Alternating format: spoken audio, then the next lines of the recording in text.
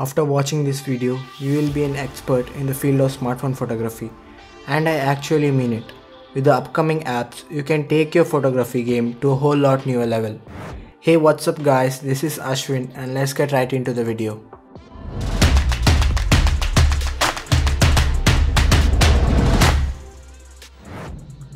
Since some days, there's been a lot of craze going on for these so-called cinemagraphs, which require a lot of skills and time to create. That's why I have an app which will make the job easy for you. The name of the app is Vimage. It works exactly as the name says. It allows you to add animated elements into the image and turn it into a cinemagraph. Opening the app, there are some images created by the artists worldwide. Photos can be selected from the gallery or from the tons of stock photos available. After you selected the photo, you are taken into the editing page. Some basic adjustments can be done to the photo to enhance it before adding effects to it. Next step is to choose the effects you want to add into the image. At default, there will be some 4 to 5 effects present in the panel, but you can also add the effects created by others by pressing the plus sign. All the good things comes with the price.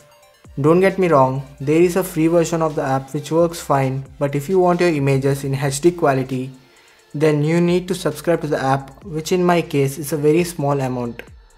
There is also a free trial for 7 days, so you can decide after you try the app. Moving further, next in the list we have an app which is a camera app named the Mix Camera. It's a fully manual camera app with some interesting functions up its sleeves. It has 6 modes in total, like the short video, photo, full screen and manual mode, which functions as it's named. The manual mode is very much flexible. ISO, white balance, exposure can easily be adjusted. The highlighted functions of the app are some minor features which can make a huge difference in the photo. For example, it has a dedicated mode for food photography, which basically focuses only on the food and blurs the rest, giving it a professional feel. There are many similar features like vignette, mirror, touch and many more. Explaining them separately might take too long. It's a must-have camera app. You should have installed it on your phone at all times. Let me know whether you like this type of videos. Comment yes if you like, so that I can make more of such videos. Up next in the list, we have an app named Fuse. It's an app which lets you take 3D picture of any object. First, simply create an account and log in, where you can find the 3D images of different objects posted by different users. This is somewhat similar to the social media apps where you maintain your account by adding photos. Different users can also be searched and followed if needed. To create a 3D image, click on the circle at the center where the capture button appears. Now press the record button and move the phone simply in the direction displayed on the screen. Don't worry, the app gives you some prompts if you mess up, so there won't be any such problem caused. The capture image will be stored in the gallery. If required, you can easily make it public by posting it in the app. Though being just a 3D camera, it's just much more interesting while using it. Next in the list we have yet another camera app. This here is a complete manual app unlike the app we saw earlier. Obviously it has all the basic adjustments such as the ISO, white balance and exposure. In addition to this, there exist some essential features which makes this app even more interesting. There's a function named Torch, which enables the flashlight to turn on throughout, which acts as an external light source like the softboxes. Focus towards an object can be fixed, locked or turned into macro to get some amazing shots.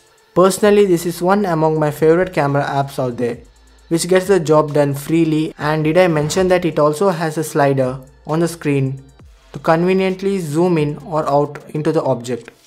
On the top left screen of the mobile, the timings and the available RAM is displayed, which actually was not necessary, but nevertheless no harm is caused in doing so.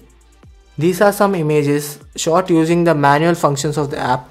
If used accordingly, this itself is a very good tool to achieve brilliant images. The final app on the list is HypoCam. Using this, amazing black and white photos can be clicked. It's a simple and fun app which turns everything into grayscale. Though it being simple, this too has some themes named with the colors, which alters the intensity of the filters at different sections, having different color when a filter is chosen.